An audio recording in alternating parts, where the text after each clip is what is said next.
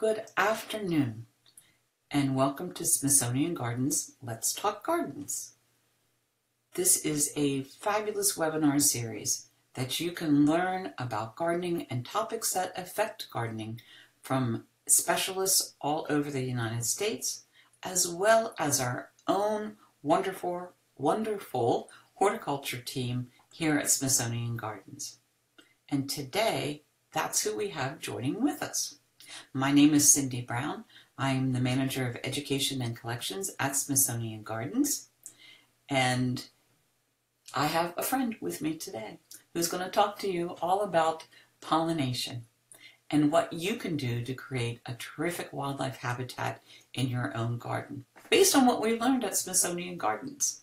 And you can see by the image that's already on your screen, the images are delightful. You're going to enjoy learning about this topic and hearing more about what we're doing with James Gagliardi, the horticulture supervisor for numerous gardens here at Smithsonian Gardens. So James, as always, people, please put your questions in the chat box, and then we will respond to those questions at the end, as many as we can. I know James likes to show pictures, so I know it's going to be a full hour for you, but we'll answer as many questions as you have. And we're also putting a link in the chat box of his handout that is already available on our website. So James, why don't you go ahead and share, and I'll disappear and I'll come back later. Thank you very much, Cindy. Thank you for that nice introduction. I appreciate being invited out here today to speak to all of you on one of the topics that I'm passionate about, which is gardening for wildlife habitat.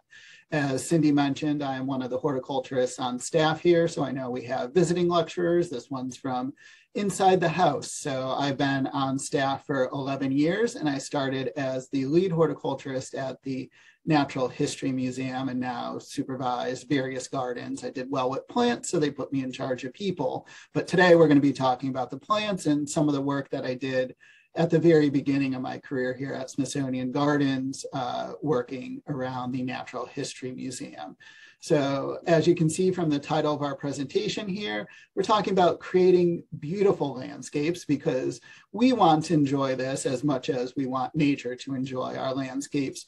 And we're going to have a focus on both habitat for pollinators and other wildlife, mainly birds, in this discussion. And I want you to notice too, we're talking about examples that we're doing at Smithsonian Gardens, and we're talking about how you can bring these to your front yard. Because this garden style is nothing that should be banished to the backyard. So after this presentation, you'll be able to go to your spouse, you'll be able to go to your HOA and talk about how beautiful native plants can be, how great they are for the environment and for wildlife, and have that justification of why you're going to take your lawn out in the front yard of your townhouse or anywhere else and install some of these great plants to help support wildlife. Throughout this presentation, as Cindy said, I take a lot of pictures while I work, and we're going to see all the beautiful photography in here is pictures that I have taken. So they're plants that I have experienced myself. In addition to that, as mentioned, there is a link that was put in the chat, and it's on the website for a handout. Whenever I put up a plant picture from here on forward, it's going to have the Latin name on the screen, but that handout also has it available. There'll be a recording available in the future, but also if I move too quickly on any of the plants, that entire list is available to you if you want to click that link now or if you want to download it in the future. Get back on screen here. So as I said, I am a staff member at Smithsonian Gardens. I hope many of you who are joining us on the call today have visited us often and know that we are the gardens across the National Mall, extending the Smithsonian experience from the inside of the museums to the exterior with thematic gardens. Here, everything in green is what we operate on the National Mall. And what I'll be focusing on today is the work that we have done at the Natural History Museum, both adding the pollinator garden and the urban bird garden to extend that natural history lesson that's going on inside of the museum, but also the sustainability efforts and other objects that are part of our mission at Smithsonian Gardens. And what are we doing at Smithsonian Gardens? We're creating aesthetically beautiful displays. Now, aesthetics, that's all up to your interpretation. Here is a non-native planting display that I created at the Natural History Museum. You should agree that it's beautiful, but that's your own decision based on the colors, the textures, the design that you want. But we want to create something for people to enjoy. We're trying to engage people with plants in our garden. So when you look at a museum like the Natural History Museum, about 7 million people visiting that annually. And we have that great audience that's going inside there, and we want them to stop and do what these people are doing, which is looking at the plants, enjoying the garden, and taking that all in. But we have to compete with the T-Rex, the Hope Diamond, and everything else. So making sure that we have those educational lessons, but also those attractive elements in our gardens. And then, as I mentioned, our main theme today is creating that wildlife habitat. So here's our happy birds hanging out, and we'll talk about this plant and those birds a little bit more in the future of this presentation, but make sure it's a welcoming environment for everyone. So if you were to visit our gardens and you came over the past, let's see, 95, so we're talking nearly 30 years now, along the east side of the Natural History Museum in 1995, it was established as the Butterfly Habitat Garden. And it was very successful, it did well, it had this strong appeal to it. And the theme that was going through there was talking about nectar plants and host plants. So the nectar plants that would provide the food source to the butterflies, and then the host plants that provide the food source to the caterpillars, of course. But looking at this message, there was so much more to talk about. So on the left side of the screen here, you do have false blue indigo, Baptisia australis. All the plants that we're going to see from here forward are native plants. And when I mention native, I'm talking about North American native plants. So not necessarily DC, Mid-Atlantic. We have 150 people in this virtual room right now, and you're from all across the country. So we're not particularly focused on one native region in this talk.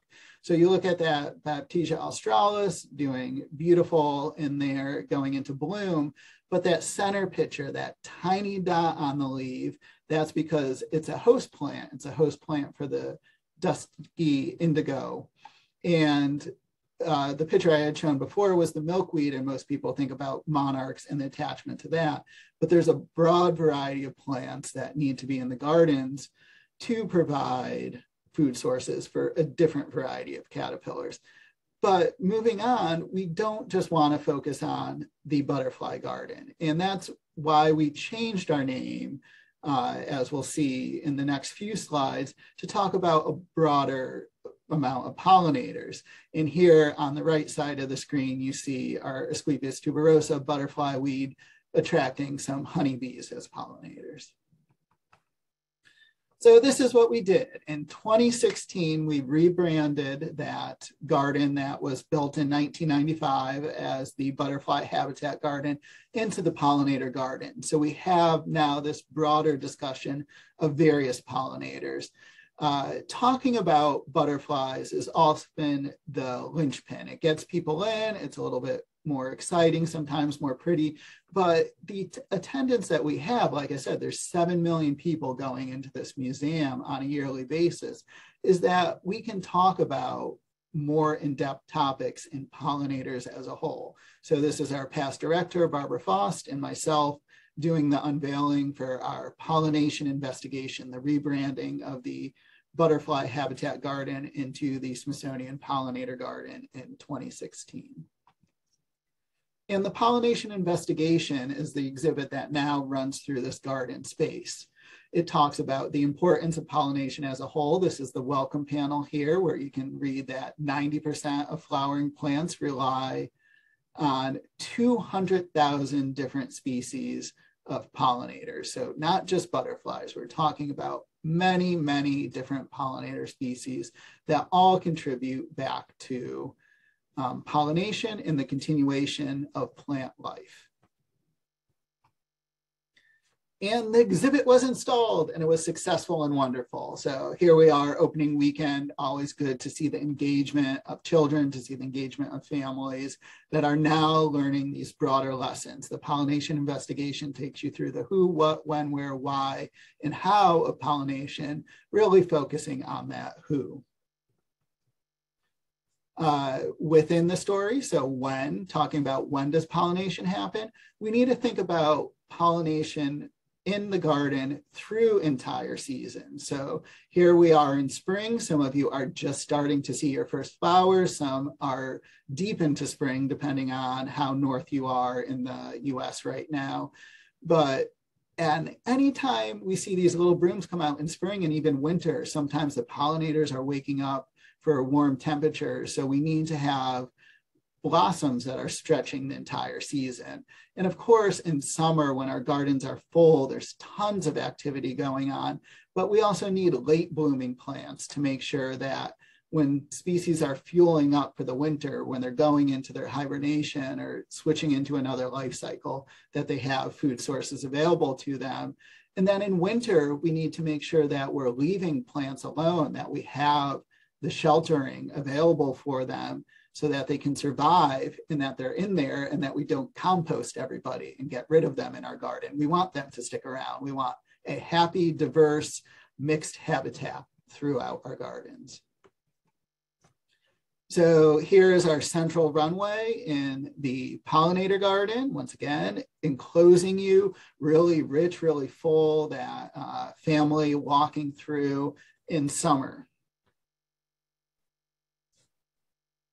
If you step through that same space just maybe a few weeks ago, a few months ago, you would see something that looks more like this. And if you go on from one of our past Let's Talk Gardens, I did a winter gardening lecture, and I really focus on picking up the beauty in death. I find this to be an amazingly stunning, beautiful walkway that I would want to walk through with all the different colors, the textures of stems that are going on in the winter. But there's much more important things going on in this area as well, too, beyond aesthetics. And then we have those bridge seasons. So another pathway that runs through the pollinator garden. Probably at this time, maybe a few weeks from now, is when it will look a little bit more like the left of the screen. You have that beautiful red bud blooming in the top, some of the ground covers, those ephemerals that want to come out in this wooded area very early in the season before the leaves shade out. And you can see that foliage fully extended on the other side of the screen where we start to get those fall tones in. So thinking about how the garden transitions, the diversity that's going to bring the beauty, but also enrich the lives of the wildlife that will habitate in our city garden and any area that these gardens are planted. So it's very important to have a diverse tapestry of plants in the garden. And we're adjacent. When you look out on the National Mall, I don't consider that a monoculture. It's a biculture far and wide for when you go and look out what's there. It's mainly turf grass and American elm trees. It does serve a function. It's a great place for meetings and other things to go on within our great country here. But when you step over to the smaller area that is our pollinator garden, which runs slightly longer than a football field and is not quite as wide, it's only about 40 feet across, there's over 230 different varieties of plants in there. And when you think about what's contributing more to wildlife, and you have this large expanse of the National Mall without great diversity on it, and then you move over to the smaller expanse that has a lot of diversity within the plantings, one of those is contributing more, and it's our pollinator garden. And when you think about plant diversity, and we had talked about seasonal change just a moment ago, you want to think about blossoms that are going to be out for these different seasons. So here's just a small example of that. Our columbine, which is blooming now for some of us and blooming in the future very soon for some others. Then more towards summer, a plant like garden phlox, and then our native witch hazel, which would bloom sort of in that late fall time. And that there's pollinators active in all these. And each of these native plants has gone through an evolution process that involves, when it's blooming, the type of pollinators that are available. So our native plants are all in tone with each other in an environment that's going around with it. So we want to make sure that we have this diversity incorporated with the gardens that we plant. And we can think about how those plants change through the season. So going back to a plant that we saw earlier, our common milkweed, we have it in bloom on the side of the screen here. And a lot of people don't recognize or appreciate the beauty of the blooms that come here. And this goes into bloom around the 4th of July for us. So I always associate it when the fireworks are exploding out here on our National Mall. We also have these bursts of flowers going on. And then everybody knows that this is the food source for the monarchs. We have that great caterpillar striking a pose, taking a break from eating the foliage. But there's more beauty and recognition that we can have with this plant. So when I did my previous talk on winter interest and really selling what I said, that beauty and death, and you want to notice the life and the change that's happening in the garden. So I give off this talk of having this romantic feel of the seed pods breaking open. And then, as you can see in that last shot, the slowly unfurling seeds in there that are going to go off individually, float in the air, go out to the National Mall, maybe to the sculpture garden of the National Gallery of Art across from us, to your neighbor's yard. So that romanticism of the life cycle of plants and just enjoying that and making sure that we maintain these plants in our gardens so that we can both see that and also the plant is able to live out its full life cycle here. And it works. So here we are, middle of winter in the Pollinator Garden, a family that has traveled to visit DC. And once again, there's a T-Rex, there's the Hope Diamond, Julia Child's Kitchen the next block down. But this family stopped and they turned into the garden and they took a pause there and they're taking pictures there.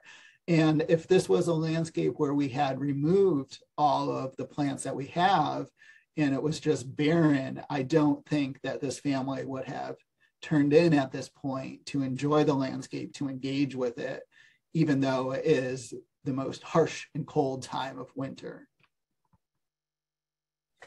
As I said, with our pollination investigation, a strong part of the interpretation that we have through this garden, and I'll talk about at the end of this presentation, how we're actually sharing this interpretation and you can access it for your own use or for schools or other nature centers as well, is talking about who pollinates. That for a long time, our discussion was just about butterflies in this garden, but now we talk about multiple pollinators.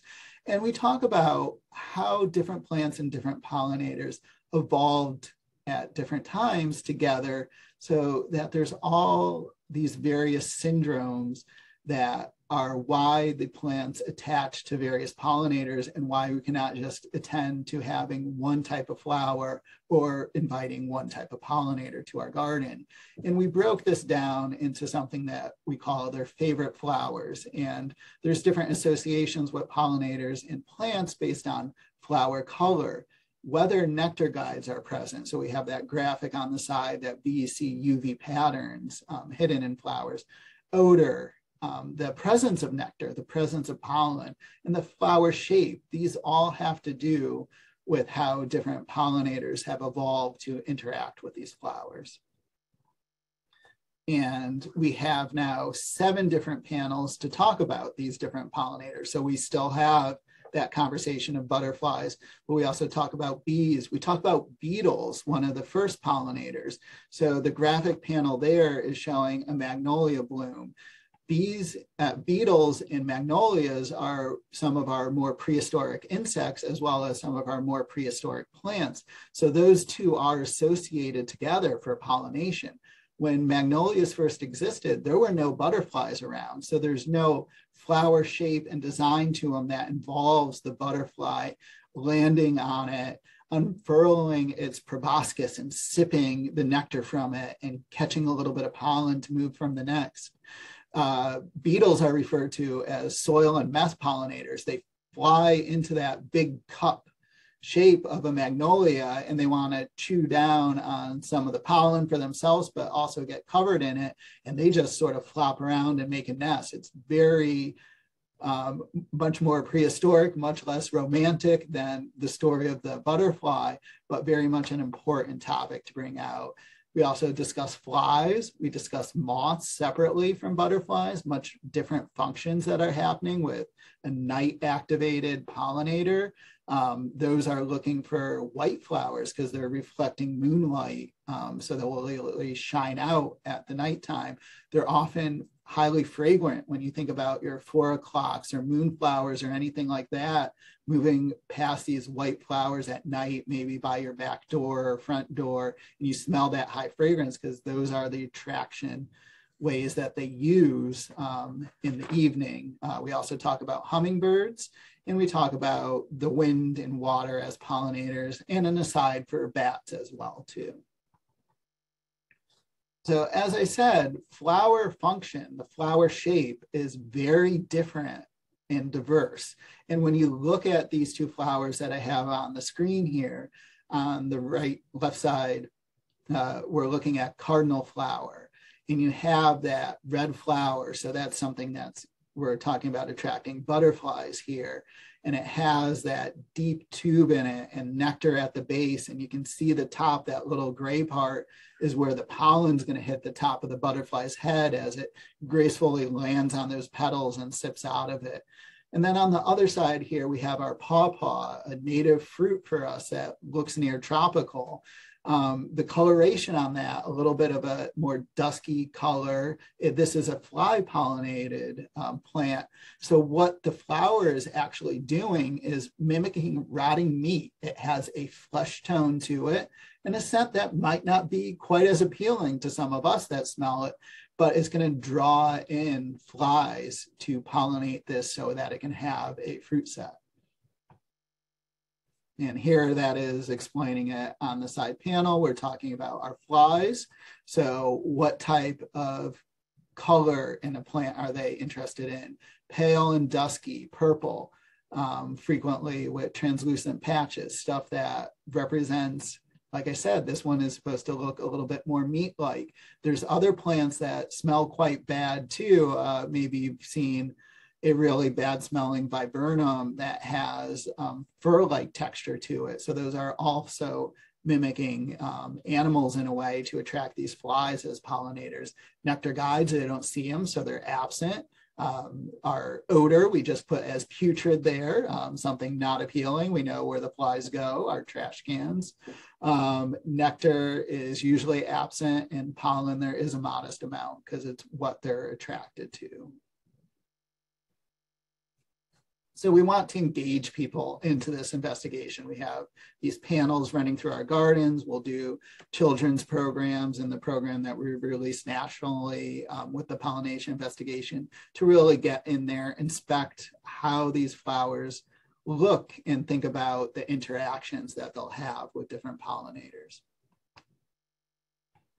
So just another example of two very, very different shapes and styles between this native hibiscus and our buttonbush and the activity that would go on between those two flower shapes.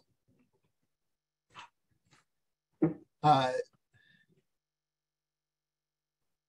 we talked about the need for plant diversity for different pollinators, but it's not that every one plant is associated with one pollinator. Of course, there's great generalists that go across the board. And there was a study done, and this was one of the most popular plants for pollinators. So we'll look at that study in a second from Penn State, where some nice students sat out in a field there, and they looked at the diversity of pollinators that approached a plant and the amount of pollinators as well too. So in that field trial study, and there's a link in the handout, and I believe we'll be posting a link in the chat as well, they looked at what the best plants for pollinators were. So if you had just a small patch and you can't get in that diversity that we have of 230 plants in our gardens, these are some of the peaks that are going to bring in the most pollinators, starting with that clustered mountain mint, goldenrod, liatris, milkweed, coreopsis, the eupatorium, that Joe Pyeweed family, and Oenothera sundrops were all in the top for that study when they performed it. And then when they talked about the sheer number of pollinators, so how many visited within a 2-minute time, there was some repeat within that list too. So you have that clustered mountain mint again, it's adding rattlesnake master, it's adding Monarda, so our bee balm, to that list. Coreopsis, liatris, you see repeating again, and aster as well, had a good diversity of insects. So here's one of those plants that was brought up in the eupatorium family, bone set here, feeding various different butterflies and bees, all drawn to this more late season plant where they're able to build up that stock in the late summer. But we don't just want to talk about pollinators. We want to talk about attracting all of wildlife. And one of the other big ones, when you think about gardening, you think about gardening for pollinators, you think about bird gardening as well too, and the functions that a garden serves for birds, which is creating shelter space, creating food space, a place for them to raise their young as well too. Here is a catbird, right? Catbird mockingbird. I think this one's a catbird. And it's given me this nice look. It's hanging out in our spice bush, a wonderful native plant. It's a host plant to the spice bush swallowtail. It's culturally significant, a replacement for nutmeg in colonial times, which is where it gets that spice name from. But this bird's staring at me, and what it did the next moment was take a little turn and take that berry off of it. And spice bush should be turning bright red fruits, but this bird was impatient and couldn't even wait to eat that tasty berry from this tree. Great thing because it supports the bird, but there's a few ways that we can look to style our gardens and support birds as well too. So let's look at another plant, which is red chokeberry, Aronia arbustifolia. So there's many different ways that this plant serves the community, for pollinators, for birds, for our own beauty. And it really carries interest throughout the seasons. Once again, native plants can be strong basis for a garden, that they have this beauty with it. So if you go out a few weeks from now, you're going to see these white flowers on it, get stunning fall foliage on it, and then this great berry set. And the interesting thing about these fruits are they're highly astringent. They're not exactly the most tasty to birds, and they're not exactly the highest nutritional value, which makes them less appealing. So that bird that stole the fruit off the spice bush before it was even ripe, with the red chokeberry, these fruits are going to last a long time. One, because they need the cold treatment to mature to even make them near palatable. And the other reason being that they're not the highest priority, but they serve a very important significance in the landscape, which is that as we progress through the winter and other fruits disappear, or we have a heavy snow cover, what is going to be remaining for those birds when you reach January and February, and they may be out of other food sources, are these fruits. So that serves a very strong purpose within the diet of the birds, but it also gives us a great advantage because it means these fruits are going to stick around in the garden for us to enjoy for an entirety of the winter season. And this was the background of my screen for all of winter, because I think it's a gorgeous shot, and I just switched over to this lovely caterpillar because we're feeling a bit more springy now. So thinking about our native plants and how we progress through the seasons and the appeal that they have in the landscape, we look at something like our native dogwood. We want to plant the native, the Cornus florida, or your regional natives, compared to the Cornus cusa, the Asian variety, because of what we see in the center here, which is the fruit set. When you look at that first screen, the white bracts attracting to those small central flowers, which have that dusky yellow color, and the white bracts are like a poinsettia. They're attracting the pollinator in to go towards that small central flower, which then gives us those red fruit on it, which are something that wildlife in our region will eat, compared to the Asian species that gets those hanging balls. The Cornus cusa is not something that's attractive or part of the diet for our native species. But then you also get beyond the flowers, beyond what can be attractive fruit, great foliage from it. So a wonderful plant to incorporate into our landscape.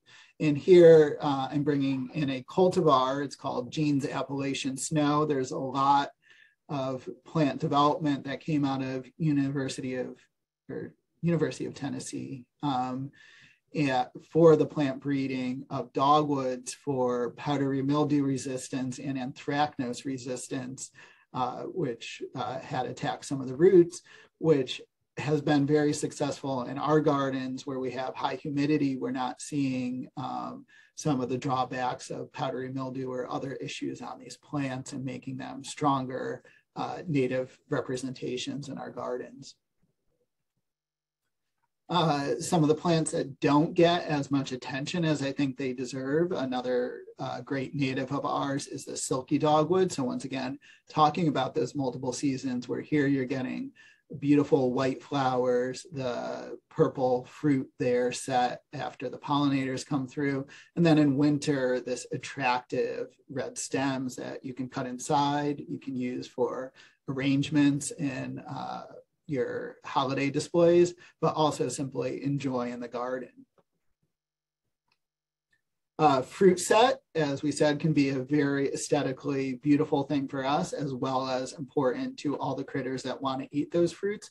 And when we're designing a garden, we're not restricted to just red berries. So here we have our deciduous winterberry holly, Ilex verticillata, and the cultivar on the side being red sprite, but maybe you're not into red tones in your garden. It's not your color. So there's other options to look into, which is winter gold, which has these great orange berries on it too, because maybe you're more of an orange and purple person than a red and green for the holidays. And speaking of purple, Calicarpa americana, our American beauty berry, has these amazing purple berries on it and great for display. Often in the gardens, you're going to see more of the Asian variety incorporated in, but the American variety stands toe-to-toe with it. I would suggest you try to find that. On the side here, you can see what our pollinators are doing. So in the center, you have that pollinator active on the bloom that's going now. The flower right before it, you can see was passed and it's getting ready for that berry set. And the flower in the future isn't quite ready to be pollinated yet, part of that cycle going through. I'll take a step back here too to mention these are in our gardens at Natural History. It was the first time I had planted this plant. I put in 5 of them when we planted it probably around 2014, 2016 or so, and all 5 of them died. I have no idea why. I have a bachelor's, I have a master's degree in horticulture. We put in new soil, new irrigation, and every one of the plants I killed. We all have times that we're going to not be successful. But I tried again. I wanted these plants. I put the same plants in and they're thriving. They're doing great. So it's been said, you really don't know a plant until you kill it 3 times. This one I killed once, but I killed 5 of them. So maybe I really know it well, but I know in the least that I really enjoy it. The pollinators enjoy it. Birds enjoy it. Our pest control person, she even tried making a jelly out of this. It took a lot of sugars to go into it to make it palatable, but it did have an awesome color, and with enough sugar was tasty. Another plant that we've incorporated into our garden, Juniperus virginiana, so eastern red cedar. And when I did a cultivar selection for this one, I chose Cantarii because it's a heavily fruited species. As we were looking to supply this as a food source for birds, it seemed to be a good choice. They're doing very well in the landscape. They have great color to them, quite attractive. When looking for options, we talked about using the native beautyberry instead of the Asian variety. There's other ways where you can look towards natives for some of the plants that you may have been incorporating in your garden. So Solomon seal is a common sort of mid-height ground cover in a lot of people's gardens under trees. There is false Solomon seal, which is our native plant here. So instead of having those flowers borne along the stem, it's born at the end in this little puff that you can see going out to this view of white flowers in the lower corner. And then it gets these interesting fruit on it. I have to say, once again, this is sort of a romanticized picture of it, post-rain, they look beautiful. Most of the public walking by is not going to notice these compared to the holly berries or anything else, very low to the ground, very small. But you at home as a gardener are somebody that can get up close and really enjoy these as the season changes. And then there's some things when I was even doing my research for what we wanted to do for the installation of the bird garden, that I always knew honeysuckle to be a great food source for hummingbirds, but never really considered what happens after that pollination happens. And it has kind of a cool fruit set. You look at those 4 berries sitting out there on top of those leaves that then can be a food source moving on. But beyond food, like I said, we want to think about shelter that we're providing for birds. So here's one of my favorite plants that we incorporated into the bird garden, that black haw viburnum. And that center flower, when you look behind it, you can see a little bit of that nest hiding behind there. And then in this picture, on the other side, you can see the American robin nest. And what's interesting when you really look at this plant closely too is those spikes that are there. So when we put in the bird garden, we put labels on the plants that said, is it a food source? Is it a shelter source? This one's labeled as both. And it's good when these birds read the labels so that they know this is a wonderful shelter source for them. And the reason for that is the structure of this tree, this shrub, that it has these tight branches, but also those spikes just create a protective layer to keep predators out from them. So it's a happy little habitat that you'll find out there. So I hope you've been enjoying the beautiful pictures of plants. And I know the other thing that all of us love as gardeners is the before and after. So I talked about how we had taken a space that was called the butterfly garden and reinterpreted it into the pollinator garden. Another thing that we've done over the past decade at the Natural History Museum is taken 2 sides of the museum that were not servicing both nature and aesthetic, but also wildlife, and change those into an interpretive display called the urban bird habitat. So you look at the side of the screen there, that tree sitting there in a turf panel. We have some other small shrubs in the background, a layer of ferns under them, but really not a whole bunch going on here. And you look at that same tree now. So you can see the tree comparison to first shot before I got to the natural history landscape, and second shot what happened after working with our team, with our donors and everybody else to create a truly great exhibit. And this is what I consider a complete botanical garden exhibit because it has a theme to it. It has a purpose that it is serving, but additionally it has interpretation to it. And then when you look down in that lower corner, you can see some of those black labels. As gardeners, we all know one of the important things, and why I gave you that list of plants is because we want to know what it is and what we're talking about. So it's labeled. Here's another view of that tree looking from the other side. In the background here is the American History Museum. So we have a family that's traveling from perhaps seeing the Batmobile to go in to see the T-Rex. And that small child has stopped and turned to look into this landscape now and is reading an interpretive panel. That is something that would have not happened with that original turf and tree installation. So we are reaching a public with this message, as well as reaching those birds that are finding this landscape to hang out in, to dine in, and to raise their young in. A few of the plants that we added to the landscape here. So you can see that last image that we gave had a fairly solid overstory of older American elm trees.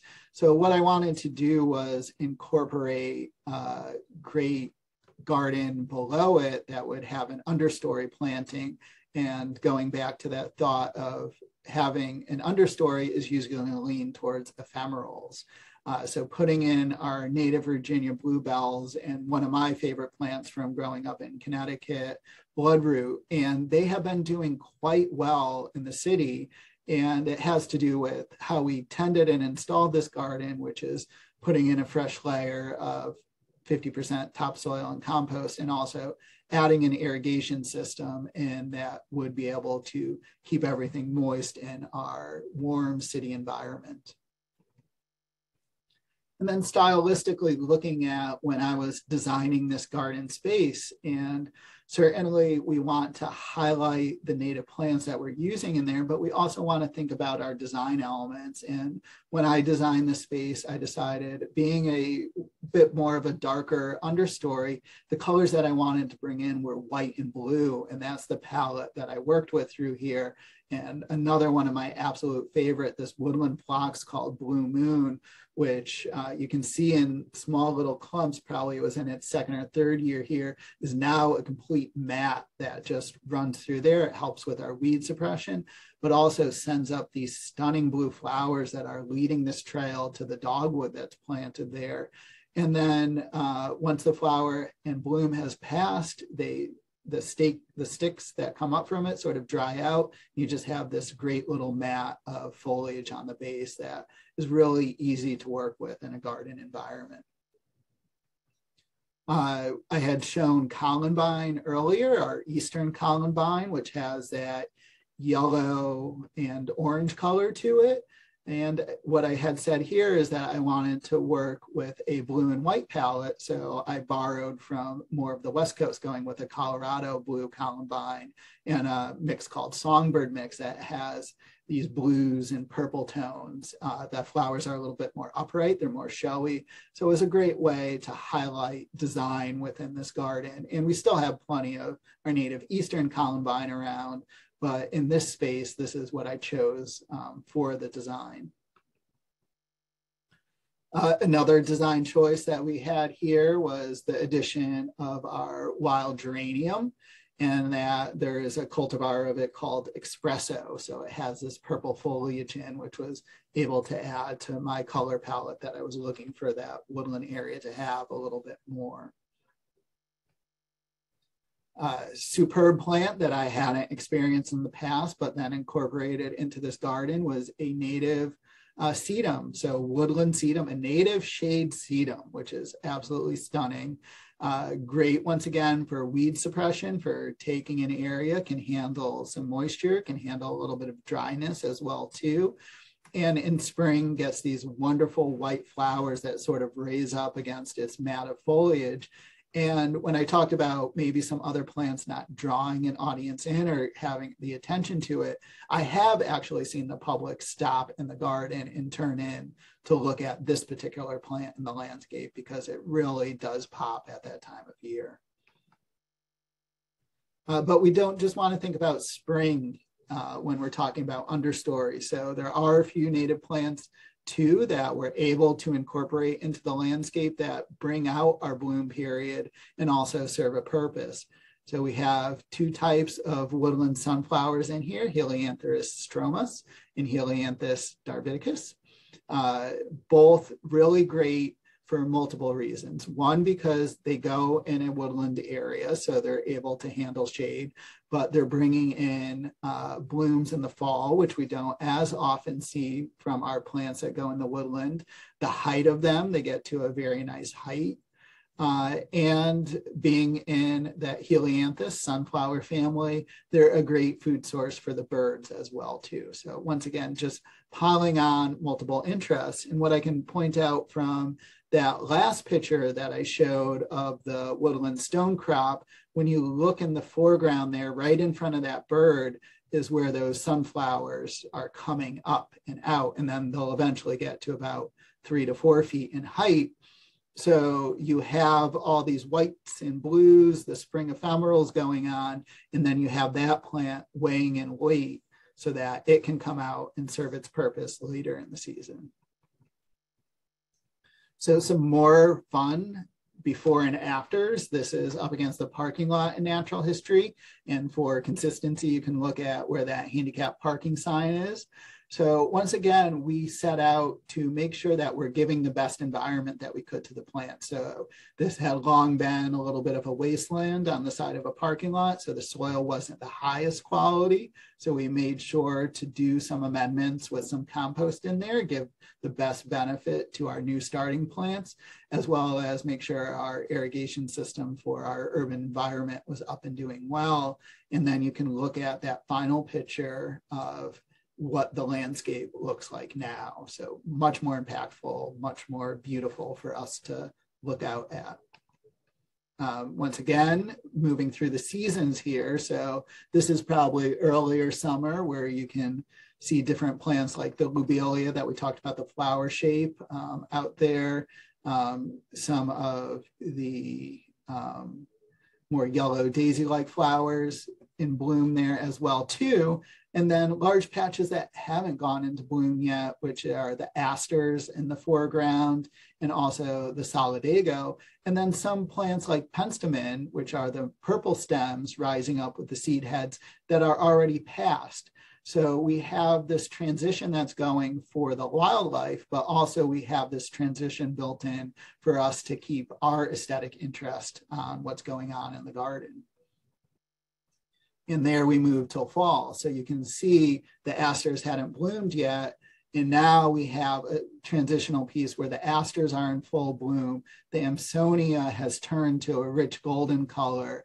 We have seed heads out of grasses and different flowers. So this whole change, and it's just giving you all those fall feels that I know you want at the end of winter. You want to start feeling like fall. Now we're focused on spring now, but when you're planting too, and planting is best done in spring or fall usually, you want to think about how is this going to go throughout the whole season. So just try to get away from always visiting the garden center and saying, oh, this is the most beautiful in bloom. This is what I want to take home now. And think about the plant next to it that may just be a small rosette of leaves, because those two may be good together because the bloom on the one that's flowering now is probably going to pass and you're going to need something next to it to really enrich that landscape. Just some more wonderful before and after. So we're in the month of April here. You look at that side screen and in the first shot, we have our health strip. So the wonderful, difficult area to work with between the roadway and the sidewalk. That's that spot that's going to get all the road salts, that gets traffic on it, everything else. And ours is a full city block long in the bird garden, 475 feet long. And we went in there and we just filled it with perennial native plants. And the view on the other side is really where you want to be much more engaged. And those two people that are walking up the pathway, they just cross the street from everybody's favorite building in April, which is the IRS. And they're in a much different landscape. They have much better vibe going on. And it's a wonderful place to be.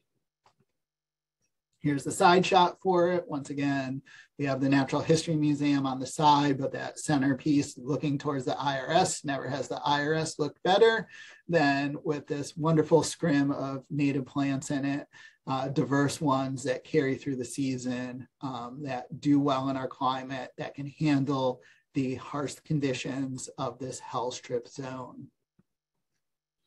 So some of the plants that we featured in there, I know I'm getting close to 10 minutes, so I think left, we're gonna do our last 5 minutes and then have some questions at the end, is beautiful echinacea, and then you can see the changeover to asters and fall foliage going through there.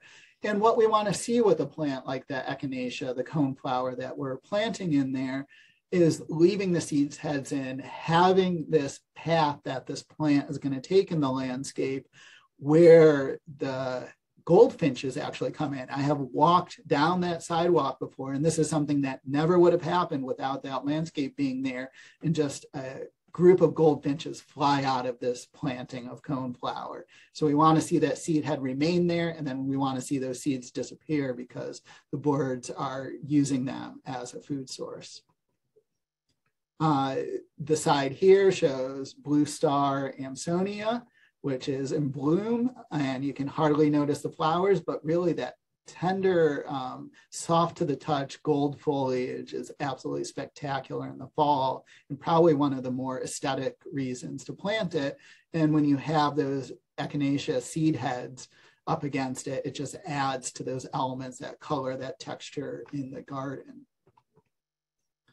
Some of the other plants that we put in there, like I said, goldenrod, which was a top rated for pollinators, mixing it with pink muhly grass. But then that grass season in the early spring and summer, it wasn't standing out and it could have a little bit more. So I actually went back and added Laatris to it. And this Laatris, the prairie blazing star, this is a very tall variety that reaches 4 feet. So really stands out in the landscape above the emerging grass and draws in attention, and people take pictures of it and put it on our Instagram and everything else.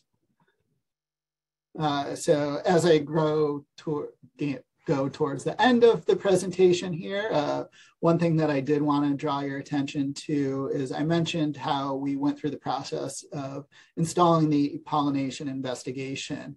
And then recently, we've converted this into a poster series, and we were able to get a grant and distribute the 14 educational panels as a complete bilingual poster series, English and Spanish, with magnifying glasses and some worksheets that were developed by our staff as well, too, to 1,000 schools this past fall.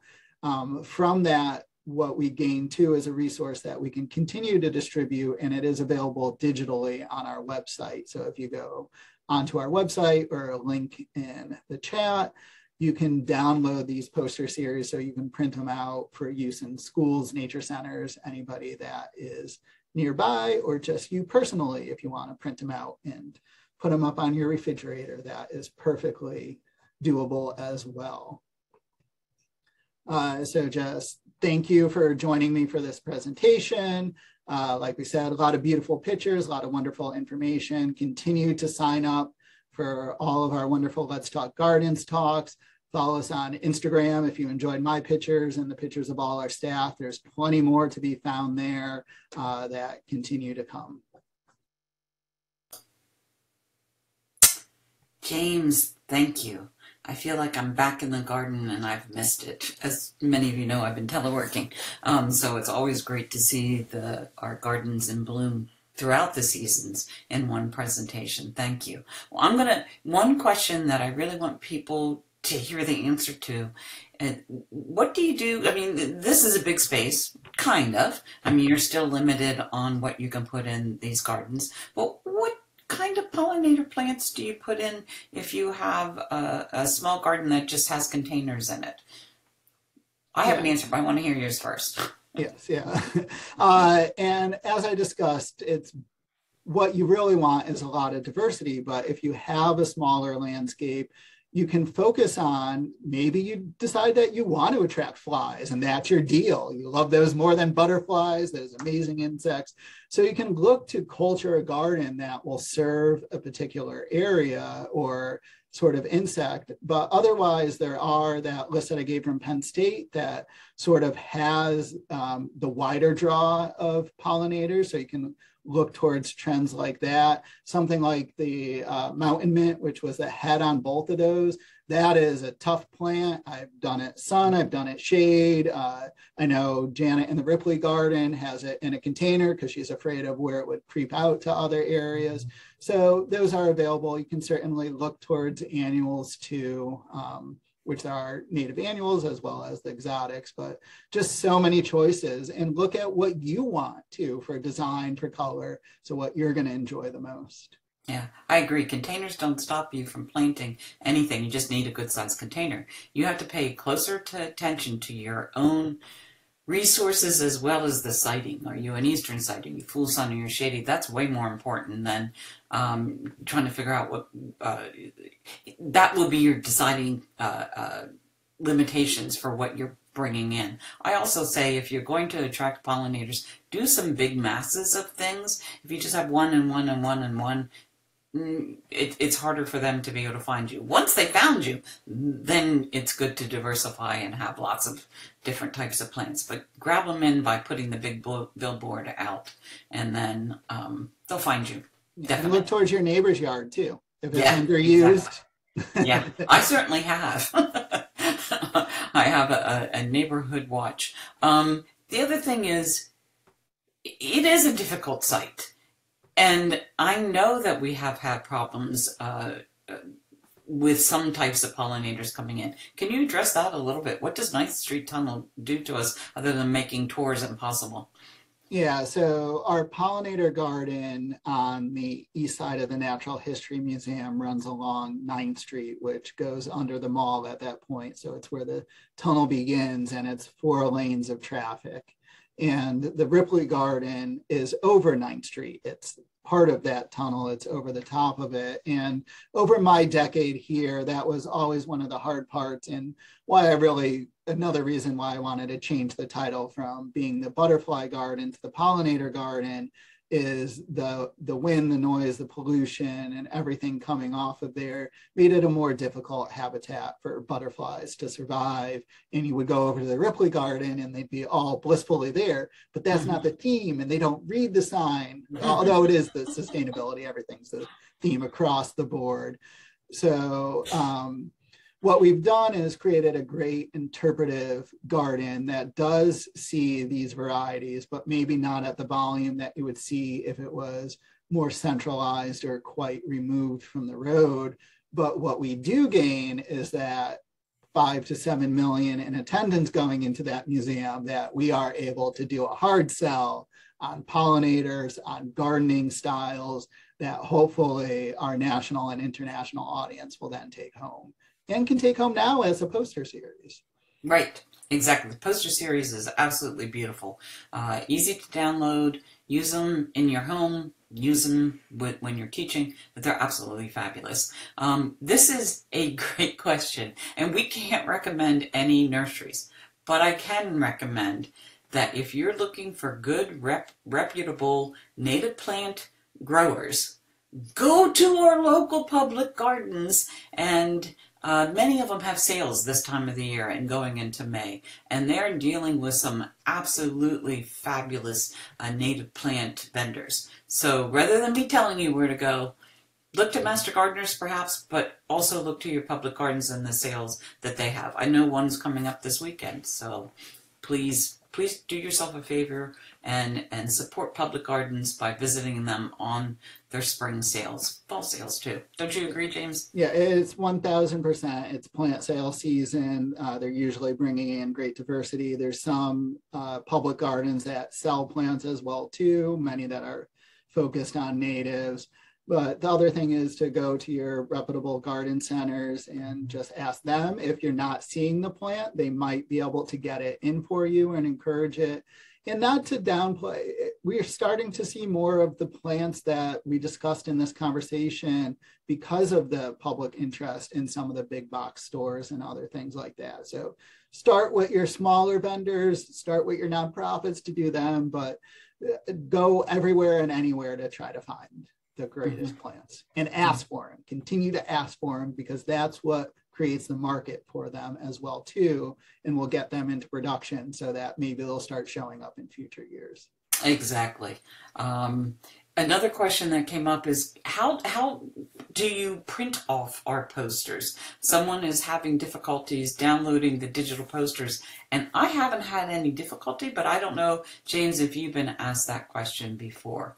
I have not yet. So the posters should be downloaded as a PDF, so you can print them from your home printer, which would be a small size, on a 8.5 by 11, and then certainly they can be printed larger from plotters or anything else. If you were looking to install them in a school, the schools may have those size, or you can try to go to a printing place too as well with the files if you needed them larger.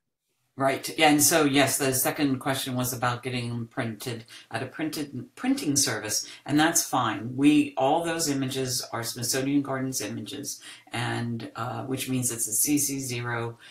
We are sharing them with the public. We want to promote pollinators to the max. So please help us do that. That would be perfectly acceptable. And we were so lucky to get a generous grant from the Smithsonian Women's Committee that funded the first run of posters that we did to a school list that we have, and we sold out of free posters in 3 days, and they're now all across the country being used, and maybe in the future there are potential for future runs.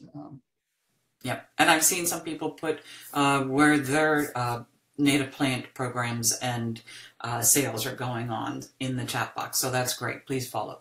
But it's 1 o'clock, and I know we could go on talking forever because this is one of James and my favorite topics because we've worked on this so much. And we really appreciate support by downloading those posters and using them and getting the word out. But remember, these are natives to our area. Please work with master gardeners or reputable garden centers, whoever, to find the native plants that are in your area that really do help support pollinators. Yes. Please go out there, be an advocate for what we're talking about, help us spread the message, and say Smithsonian Gardens does it. It's done here, and that's why we should be able to do it in our downtown, in our HOA, in your front yard where you have complete control. Do it, plant it, enjoy it. Sounds great. Thanks, James. Thanks again for all your information, and we'll see the rest of you all next time. And thanks for all people that are tuning in from all parts of the United States, our friends. We enjoy seeing you. I don't really see you, but we enjoy seeing your names pop up again and again. So thanks for your support. Bye-bye.